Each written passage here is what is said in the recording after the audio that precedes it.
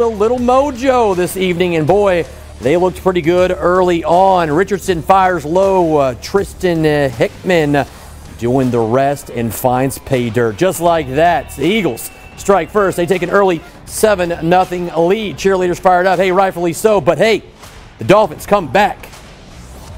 Himmer gets the snap, and he finds his receiver in the back of the end zone. We are tied at 7, the homecoming court.